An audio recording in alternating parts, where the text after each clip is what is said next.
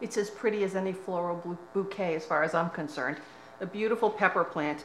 When I plant my garden outside in the summer, I buy the little 6-packs. Then I put one red, one yellow, and one green in this pot and just left it on the patio. It was kind of nice. I'm going to need one of each at least color. I'm going to put 2 orange in there. And, whoa, that one's really stuck on there. All right, now what I need to do is go wash them off, and I'll come right back and we'll start the tart.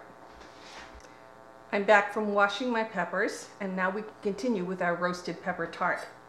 I'm going to cut the tops off, then cut them in half. And all I want to do is remove that membrane and those seeds. And I'm going to put them in a pan because we're going to roast these peppers. That's why it's called a roasted red pepper tart. We roast them first and then put them in the tart and finish them in the oven. So now with the green, let's have a little knife here. Get that neck out of there.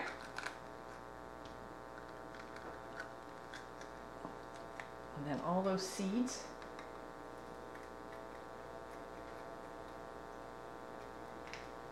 This is a really nice tart to make during the summer. It's a healthy tart. It's an alternative to pizza. You really have to like peppers, and I like peppers very much. My husband and I both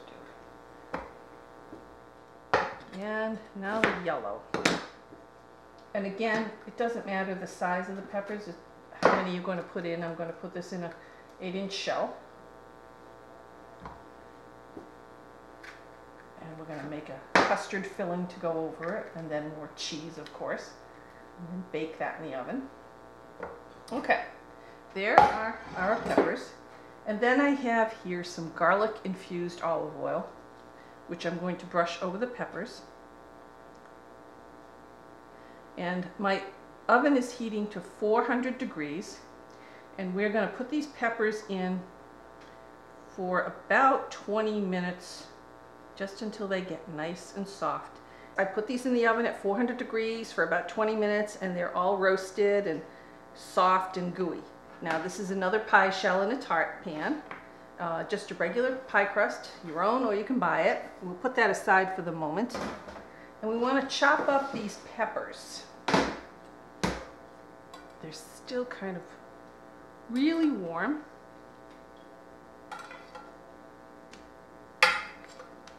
Ooh, they smell good though. Come on.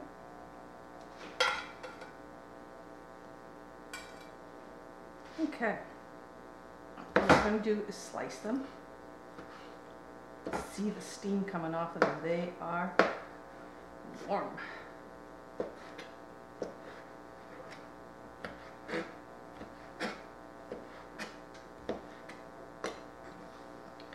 But the colors together are very pretty.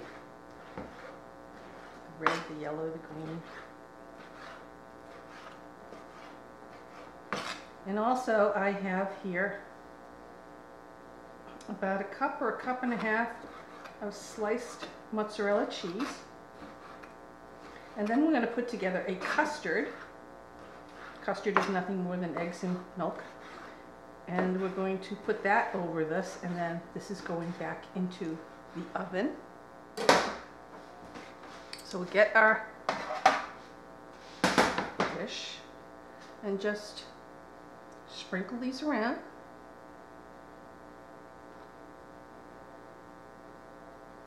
Looks like a party going on.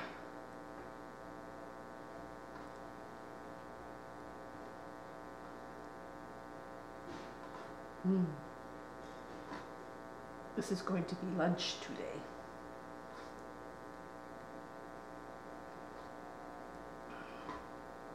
Lovely. Okay. Well, that's that. Now, we're going to get our mozzarella.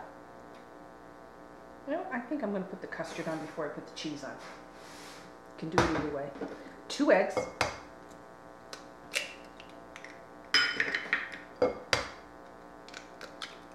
Some pepper, just to taste. Salt. And this is 2/3 cup of whole milk. You don't want to use 1% or 2% here. You want the whole milk. So whisk it up.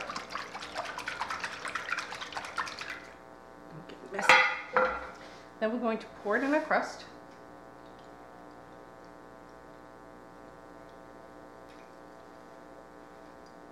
Now we're going to top it with our mozzarella cheese. This is just to cover.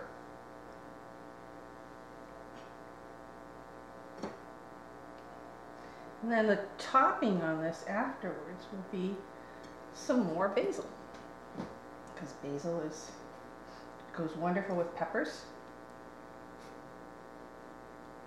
and it's in season right now. Okay, I'm going to put this back on my tray because when this goes in the oven I just don't want to have any accidents. And then our basil.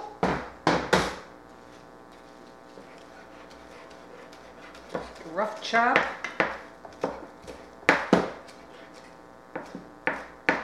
And then we're going to put it in our 400-degree oven for about 20 minutes or until the custard is set.